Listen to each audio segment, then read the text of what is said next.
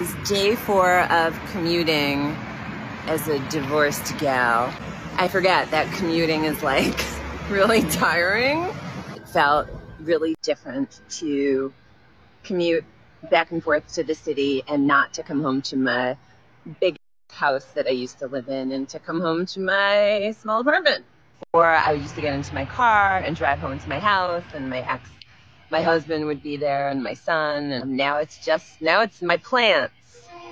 I'm complaining, but it's like, ma'am, this is what did you think? Like you ended your 24-year marriage. Right. You sold your 5-bedroom house. You sold your dream. I'm not gonna lie, like it was really nice to be able to have people over and just to have everything like beautiful and perfect and matching and being able to go and sit outside in my backyard. Or now I don't have that. Now my kitchen is my living room and my living room is my kitchen. Notice how she didn't say anything about missing her family or being married. It was all about matching silverware sets and living in a house instead of an apartment. She misses the lifestyle, not them. But reality will hit her soon after she ends up lonely. Let's continue. I thought I could talk about this. I didn't realize how raw it was. And I did not expect having a New York City office that I'm commuting into to stir up all of these feelings. I thought I was so past this. I moved out 2 years ago. I'm not. I had a whole wall in our house of like family portraits. And not in like a corny, horrible way, like in a cool way. Like I had great pictures. And, you know, I only kept the ones of my son. Right? This is one of them. You know, like you put together a life with someone, right? And you think you're going to be with them forever. And that's your plan. And you go into it fully, earnestly, thinking you're going to be with them forever. And then you're not. I took that of my son on a vacation. I think I was still trying, but unhappy, but trying. It's sad. So no one gets married thinking they're going to get divorced. You know, right? What is it? Half of all marriages, or like how many marriages actually end in divorce? Like so many, right? A woman may sometimes end her marriage believing that life after divorce will bring newfound happiness and freedom. Initially, she might envision a future filled with excitement and personal growth, thinking this change will be the key to a more fulfilling life. However, the reality of divorce often sets in quickly. Within just a few days, the emotional weight and the challenges of her decision can become overwhelming. The loss of the life she once knew, coupled with the uncertainties of starting over, can lead to regret. Despite being aware of the statistics and the difficulties associated with divorce, she may have convinced herself that her situation would be different. This optimism can cloud judgment, leading to decisions that overlook the complexities and emotional toll of ending a marriage. Once the reality sets in, the regrets can become profound. What is a time where you felt that you failed that you learned a valuable lesson from? That's such a hard question. Getting divorced was a big lesson. Okay. Yeah. How come? What happened? For a long time, you know, like in your 20s and 30s, like getting married was a big goal, and I got married. And then I realized that that's not everything. Mm-hmm. And what I learned through being married was that knowing who you are, knowing your values, and knowing your non-negotiables is so much more important than anything else. Mm. It could be more important than the person that you love. And that was a huge lesson for me. So do you think you didn't know yourself before getting married? I think I didn't really know how important my values were to me before I got married. What is true love like, in your opinion? When I find out, I'll let you know. Why did it not work, if you don't mind me asking? Because I wanted to work so much that I was willing to overlook aspects of him and myself that didn't align with my true values. And that's why it didn't work.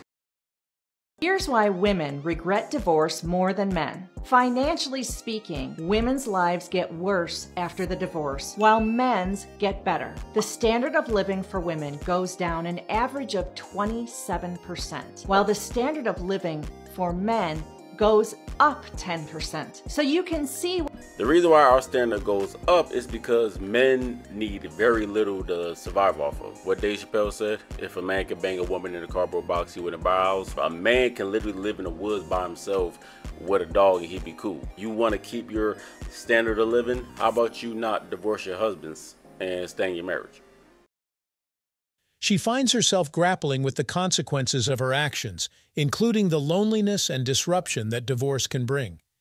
This experience serves as a reminder of the importance of considering the full impact of such life-changing decisions.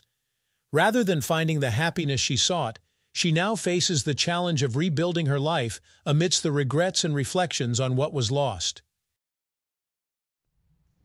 Hey, did you watch the TikTok about this woman who was suspecting that her husband was cheating on her, and she didn't have the evidence to back up the claim, but her followers were like, you know, we're gonna do it for you, and we're gonna, not only that, we're gonna go to his workplace and cancel him and get him fired.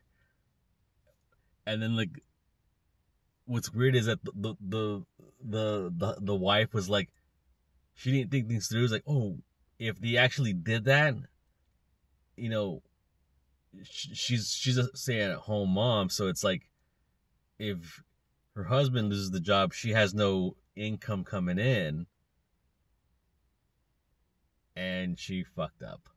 She fucked up royally. But I am really big on helping people understand that sometimes when your emotions are so high, it clouds your judgment, and you say very irrational things and you act irrationally. That makes you the queen of hearts! Now, granted, as I'm listening, I realize that what he did, it didn't warrant this reaction. This is something else that's going on. A lot of men don't realize, and women will vouch for me, we don't actually say what we mean. We say what we feel.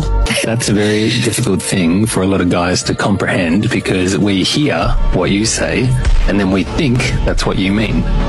Because men speak and think in terms of logic. I don't know what that is, but if it's German for cat strangler, then yes. And if you say something, we assume that's probably what you mean. But what you're saying is that often you might say something that you feel which isn't actually what you mean. Yes. That doesn't make sense. She's going on a deep end. So I'm like, all right, hold on, honey. You gonna let me speak? You gonna give me a little moment? I'll let you vent. Like, at this point, this is over 30 minutes. I've let you vent. I've let you get it out. Do you want me to say anything? And she's like, no. Then why did you call me? I don't know. She like, I already know what you're gonna say. No, I don't want to hear that right now. Then what the hell is your problem? Many of you women are not really what you think you're cracked up to be. Like, some of y'all are really not great people to be in relationships with. Y'all know I work with couples every single day, and I'm gonna go ahead and make a list of everything that I have to work through. First things first, quit coming into relationships trying to make a man secure your insecurities. That's your job. If you lack confidence, if you have low self-esteem, if there's still trauma that you're operating in, if you're self-critical, if you're judgmental when it comes to yourself, if you blame yourself, if you're still operating in guilt and trauma and everything else, baby, that's for you to handle, not him. Amen. Praise the Lord. Who is more easily bored in relationships, men or women? Women. If women are more easily bored, why are they more likely to want marriage and commitment? Status. If women are strong and independent and don't need no man, why does the pressure of marriage and commitment typically come from women? They're liars. After a couple days passed by, once, you know, she was kind of like resolved in her mind, her temper was better, she was able to actually process things, she calls me. Unfortunately, the damage was already done in her marriage. Why did you do that? Why? But she calls me and she says, I need your help. No, I won't be doing that. Now we're working with something. Now, let me make sure that I have the capacity to be able to help you. So she was like, in this situation, Kitty, what would you tell a couple? You're done. It's over for you. The main thing is that she kept on saying that she didn't need her husband. You ain't shit. My first go-to is, did you tell him that? Did you tell this man that you didn't need him? She says yes. Oh. Are you stupid or something? Lord Jesus. How did that go? What was his response? I'm done with you. He blew up. Okay, well, if you don't need me, I don't need to be here. They ended up sleeping in separate beds that night, didn't talk to each other for a couple of days. I heard no Spanish woman talking about she happy to be independent. We're very privileged to see it. It's very rare. I never seen a white woman in my life on a gram saying, I'm independent, F whatever. Right here. Black woman, even Taraji P. Henson has a reel saying, hello, black men in the audience, we want you back. This is because they realize it's not working, because black women, they seem to like embrace the struggle. The struggle has been so normal for them coming up. Now they embrace it. Independent, F a man. Man for what? And let me just say this, ladies, you have to understand that when you get in your little feelings and you start acting all emotional and everything, and you say certain things to him, you know you can't get that back. You say things to tear him down. You say things to belittle him. You say things to degrade him. You say things that you know are going to take him out. You literally go for the jugular, right? But you can't get that back. And now you sit up here begging him to come back. Oh, baby, I'm sorry. I didn't mean. Yes, you did. You meant it when you said it. In the episode I Regret My Divorce, a woman dumps her partner and 4 children to become a single parent. The episode discusses the reasons why women keep losing their husbands and the bold declaration of one woman that she would never remarry if her husband died. A woman discusses 5 ways women lose good men and how to avoid them: thinking nothing of him, ineffective communication, not caring about how your actions affect him, being egotistical, unwilling to make concessions, and allowing your vulnerability and unresolved trauma to make his life a living hell. Do you feel like you don't need him? I don't need him. I don't need him. I can do this alone. I'm independent, blah, blah, blah. How's that working out for you? All right, cool. So leave him. Dude, you're not supposed to say that. There's a whole sector of women, seriously, that's like, we don't need, every time we go to the comments, we don't need y'all, ha-ha, we doing it all by ourselves. Crazy to we don't, me. like, and I'm, most of the time when I go to their profile, I'm like, no one's looking for you. You're no man's first choice. That's not true. Stop trying to recruit these young girls and have them recycle your way of thinking to pull them on your side, because these young girls and women that are aligning themselves with the interests of men, they have a chance to go on and have a happy and healthy, fruitful relationship. That's not the answer I wanted, Kitty. Well, stop saying that you don't need him. But wait, there's more. You married this man. This is your partner in life. Stop telling your spouse that you don't need him. This is your husband. I'm afraid she has a point.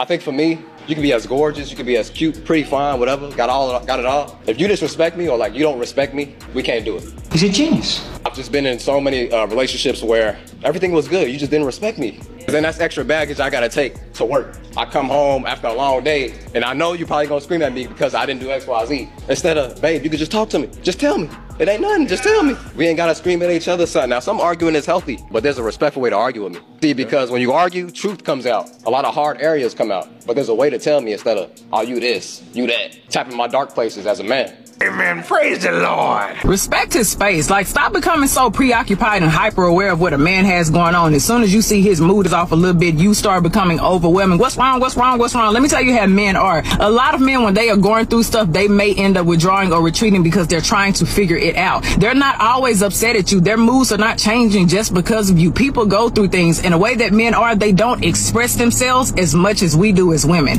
It's okay. Give that man some space. We agree with this statement if you but replace the word scared with the phrase unattracted to. Nobody's afraid of strong black women. We're just not attracted to them. Damn! Stop being afraid to tell a bitch no. What did you say? No. Fuck no. I ain't having it.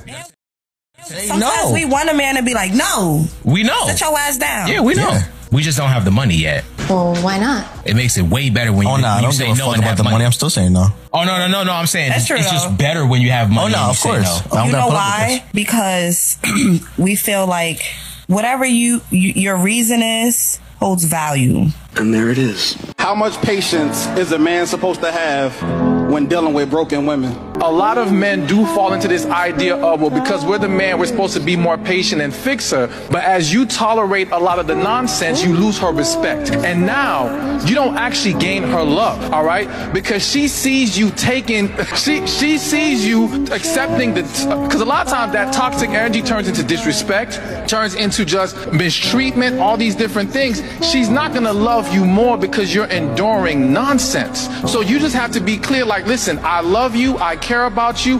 Here's the plan. If you're with me, I will support you. If you're not, you have to leave right now. But then she goes, well, why did he draw back? Why did he just walk out? Why did he just stop talking to me? Because you told him you don't need him.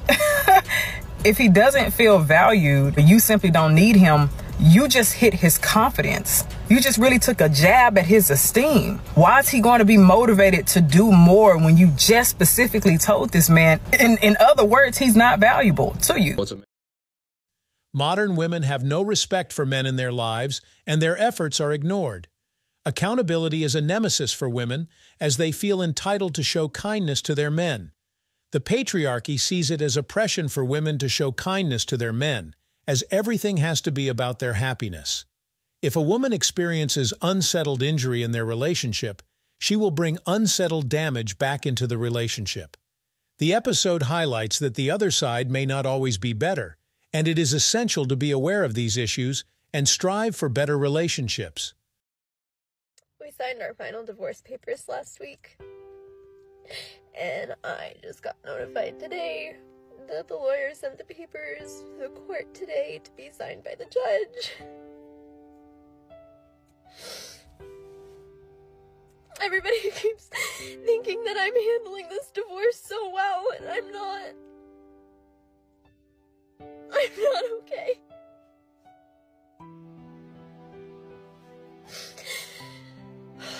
Next week would have been our 9-year anniversary. And I don't know what I'm supposed to do with myself.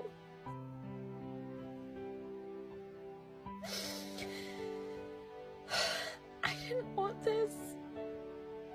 I never wanted this. And it hurts and it sucks and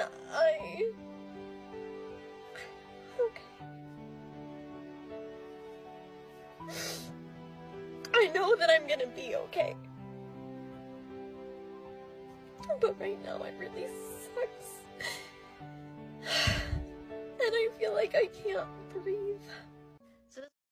Once a man cries over a woman and he comes to his senses, he's done. I've been trying to tell y'all, bro, that's a canon event, bro. When there's a woman that is done with you, you start crying like you're dead ass popping snot bubbles. You got tears running down your face. You're done. There's nothing else to talk about. When you combine those chain of events with the fact that he has a decent head on his shoulder, he'll realize him crying over something like this to something that's really not benefiting his life. So when he comes to his senses, he's gonna think to himself like, okay, I cannot let myself get to this point again. I can never let anybody else get the opportunity to play with me like this. And then all the innocence he's previously had pretty much goes out the window. No, now he's skeptical about every interaction. He's not gonna just take your word just because you're good for it. He doesn't do this because he wants to. He does this because he learns from his mistakes and he's getting smarter with every interaction.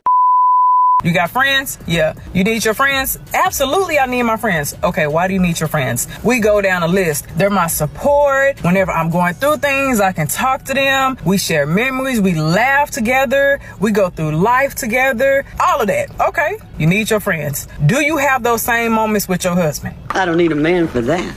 I heard her smack her lips. A woman marries for lifestyle upgrades, not love. She will never appreciate her life until she realizes she was the problem all along. Admitting fault is a kryptonite for women, as they blame their husbands for everything. Once she starts working and doing everything herself without her husband, she starts pining for what she lost.